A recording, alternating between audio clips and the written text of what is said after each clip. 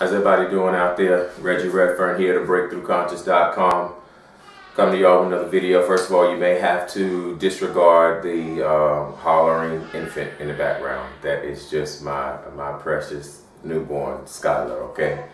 Today, what I want to talk with you about is something that I've written a blog about once before, but I never did a video. So we're going to do a video now, and it's in relation to why you may not want to invest in your 401k.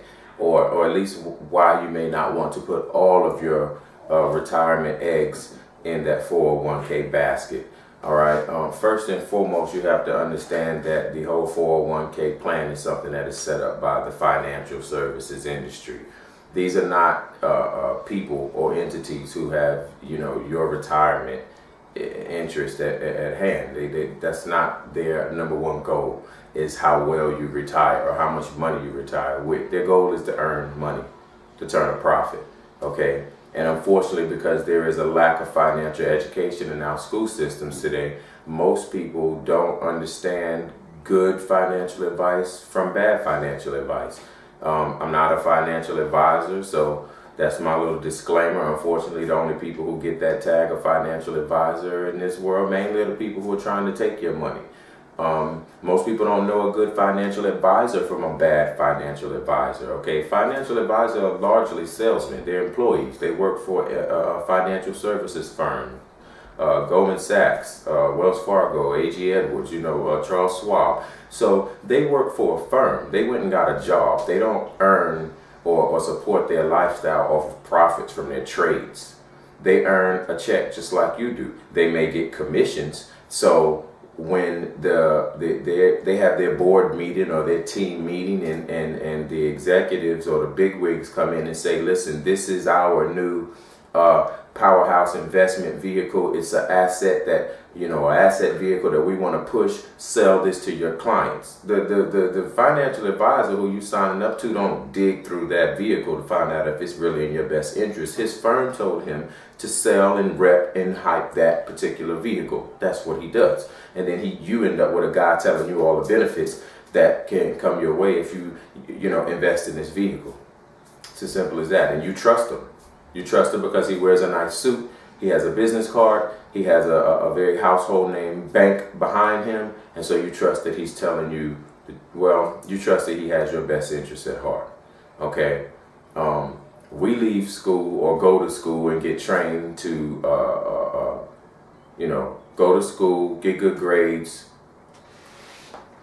hopefully go to college, come out of college, get a good paying job, work hard, pay your taxes, buy a house, live the American dream. And if there's anything left over, you turn it over to a financial advisor to invest on your behalf for, later on in your life and then, of course, in retirement. A financial advisor like, let's say, Bernie Madoff, since most of you guys know that name, I'm going to come to you soon, very soon. I can't wait to do a blog and a video about the collection of financial predators recently. This is fairly recent. I mean, I'm probably talking turn of the century up. So in the last 10 to 13 years, how many financial predators have run these Ponzi schemes, scams, whatever you want to call it, in the financial world? Actually, for real, y'all, at this point in time, it blows my mind that Americans still turn over their retirement money to Wall Street. Personally, I don't have a 401k plan. I don't do any of that type of invest. I'd rather put my retirement on my knowledge and my wise investments myself rather than turn it over to some guy and then let him just handle all my money and trust that he's doing the best thing with it.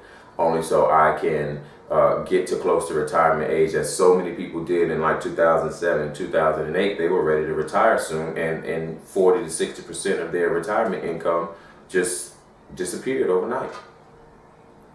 Those people have to go back into the workforce, and there's no one to give them an explanation for where their money is. There's no one to help them recoup that. They'll never recoup that money.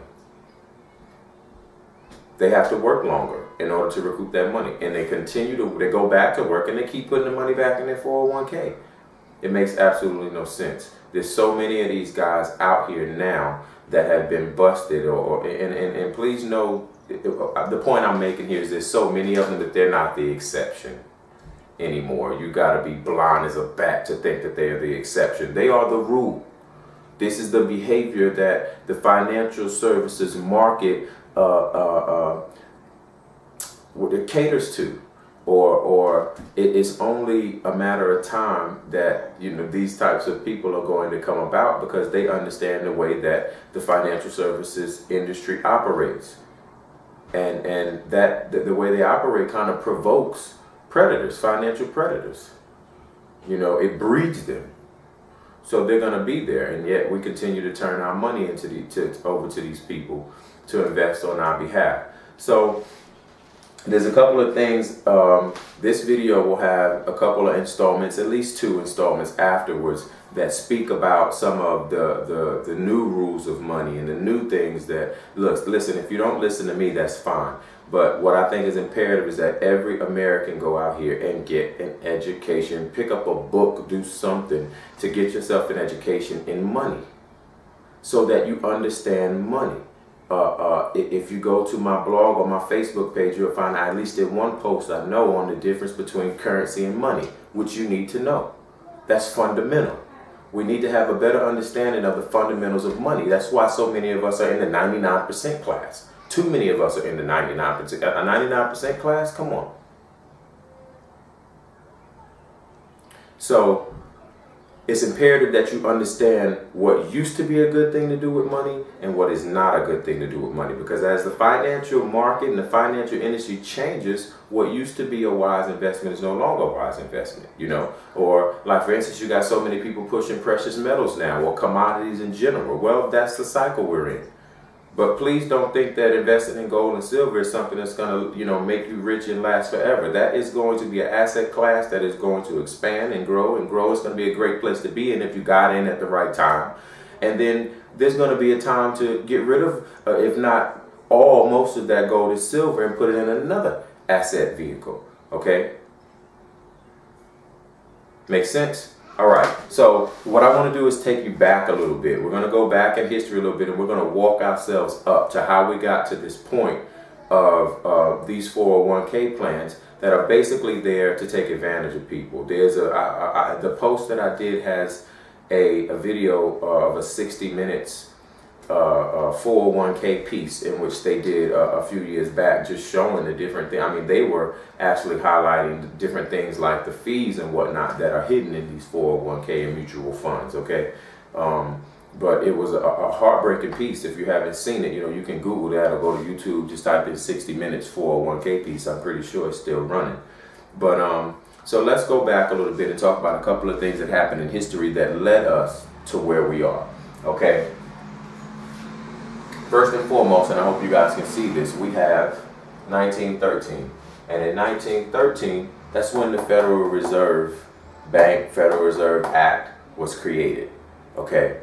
And that is a charter, that's a national bank. I might add that's something that the founding fathers were all against, this centralized money, this non-government. The Federal Reserve Bank is not a government entity. There's nothing government about it.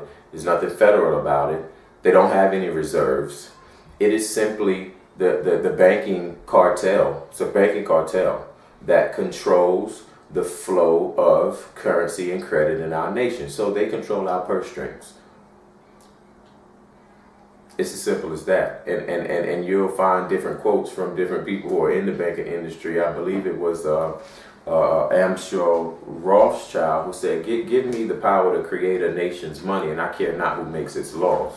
Because understand that once you can create the money, you can control whatever happens in that nation. The money is key. I don't want to go too deep into that, but I hope you guys can hear what I'm saying, understand what I'm saying. The money is key. They control the purse strings. So as we sit and we argue and debate with one another about what spending should be done on this area and that area, and, you know, and politics got you, torn one way or the other, and at the end of the day, the Federal Reserve sitting back going, don't y'all know we control all the money? And none of y'all are even aware of us. There's no check for them. They don't answer to the government, President Obama, or anyone else. So it was a bad idea to start with. I don't know who in the world was that smart. Well, actually, if you do a history of 1913, you'll find the president was Woodrow Wilson, and he also regretted signing the charter for the Federal Reserve Bank. He was just an idiot, really. He was a follower. He was led by other people who had different interests and who were funded and backed by this banking cartel. Mandel House, I do believe is his name, and most people in that day and age will say that he was the president. Woodrow Wilson just furthered what he told him. Similar to George Bush and Karl Rove. But that's when that happened. 1913, the Federal Reserve Act was passed. So that put someone else in control of our money other than the government powers. All right. Now, what their plan was to do was fulfilled in 1971, because in 1913, U.S. dollar was backed by gold. By 1971, Nixon had took the United States off of the gold standard. The currency had been debased to where it was 100% redeemable in gold, 70%, 50%, 75%, to the point to where it was backed by nothing.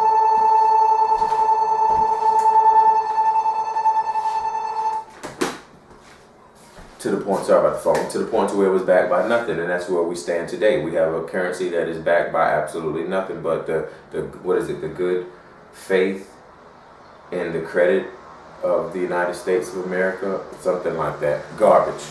Okay, the money is backed by nothing. It's virtually worthless. Okay, but this was the end game. This was the checkmate when they finally got us to a fiat currency. So the currency is not backed by nothing, which means they can print money out of thin air and expand and continue to debase the currency to no end, or actually until they have expanded and contracted and expanded and contracted and inflated and debased to the point of zero, which all fiat currencies eventually, in all of history, every fiat currency has returned to its true and original value, which is zero. If you don't know what a fiat currency is, that's in concept, basically that's just a currency that's backed by nothing of true value. It's not backed by gold, it's not backed by silver, it's not backed by oil, it's not backed by land, it's not backed by houses, there's nothing backing it of value. Okay, and so 3 short years later, after Nixon took us off of the gold standard, we ended up right here, which is what is pertinent to this video, the 401k and why you may not want to invest in it. This is when the ERISA Act was passed. ERISA, E-R-I-S-A. ERISA stands for Employer Retirement Income Security Act. Now, when you hear that, you would think that this act was something that would secure the employee's retirement income. It does the exact opposite. If you do a little bit of research, you'll find that a lot of our legislative acts, they're named the exact opposite of what they are intended to do. This did not secure employee retirement income. What workers had prior to that secured your retirement income better than this, which was what was called a defined benefits pension plan. That was a defined set amount of money that you knew you would receive for the rest of your life had you met the requirements of retiring from that particular institution with that place of employment. You work there for 25, 30 years, you retire from there, you live for another 30 years, they send you a check, period.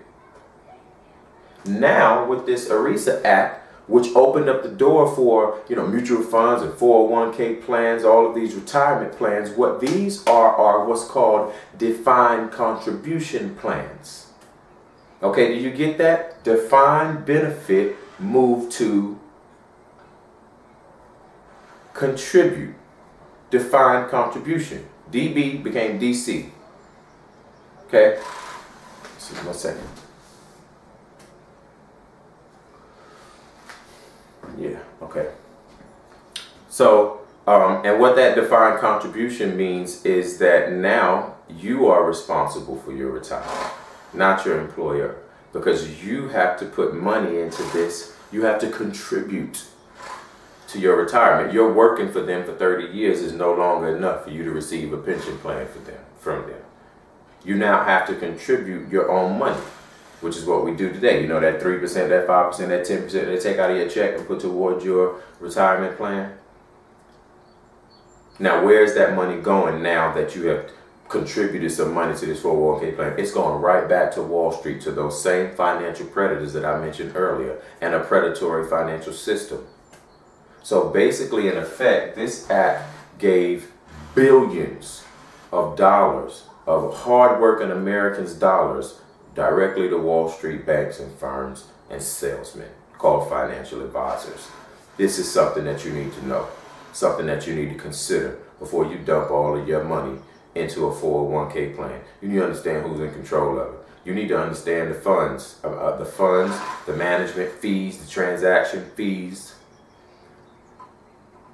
You need to understand another concept. The person who's managing your fund, they make money whether you're losing money or not. Because they make money on transactional fees. They make money on management fees. They manage your fund and your account whether you lost money or not. How much sense does that make? Shouldn't the person who's in control of earning money on your already earned money for your retirement, shouldn't their money or their income be based upon how much money they earn you? Why should you earn money for losing my money when you're a financial expert? Your expertise cost me money but made you money. It makes absolutely no fundamental sense. And I made a video about this, y'all, about the way that I think. I'm a roots thinker. If all of this cloudiness, all of these layers of confusion, that gets put above the fundamental core of a particular issue, I can disregard all of that and get right to the core. And if at the core it makes no sense, then you got a problem with me. Or I have a problem with you. And at the core, to me, it makes no sense for you to earn money for losing my money. How does that work? As a matter of fact, I have to say you're part of the reason why I lost the money, because some of the money I lost is going in your pocket in management fees, transactional fees, the transactions that cost me my money. So it is imperative that you begin to get yourself a financial education. This is why we're in the positions that we are a lot financially as Americans, while there's a 99%. So I'm going to bring you a couple of videos in the near future of the old rules of money versus some of the new things that will help you certainly secure your retirement, save better, invest better. All right. In the meantime, in between time, if you're looking for something to earn you some more money, because the absolute number one principle to a higher financial IQ or a greater financial literacy is earn more money. Most of us don't earn enough money. $80,000 for a family of 4 just doesn't cut it anymore in this country. So you have to earn more money. Americans, we have a prime opportunity right here in this day and age right now, while it still lasts, to supplement our incomes, to be entrepreneurs. You may not want to have a Walmart. You don't want to be the guy, you don't want to be Richard Branson, okay? But what would an extra 1,000 or 2 coming into your household do for you and your family that's not tied to your job, not tied to the possibility of being laid off? It is an additional income stream that is coming into your house that is only dependent upon you. That's what being an entrepreneur is. So to learn more, just stay tuned to the blog and the videos, and to figure out how I'm making more money, how I'm supplementing my income and replacing my income. For those of you who want to do that, ultimately, you should click the link below this video that says changelifeuniversity.com. You should check out that video, and you can find there yourself a large group of people, small on the grand scheme of things, but enough for a movement. A large group of people who are educating themselves. We're taking education into our own hands, and we're taking our destiny into our own hands, and we're encouraging and teaching one another on our way to our financial destinies and then some. Click the link below the video. You take a look. Give yourself a chance. Stop sitting on the sideline wondering why you don't have the life you want. You have to take action. You have to take action. So educate yourself on the things that matter, guys, versus, Kanye and Kim's new baby and, some more garbage that is out there. Housewives of Atlanta. Get yourselves education in things that matter. Click the link below the video and get started earning more money. Till the next time, y'all. Peace, love. I'll see y'all in the next video.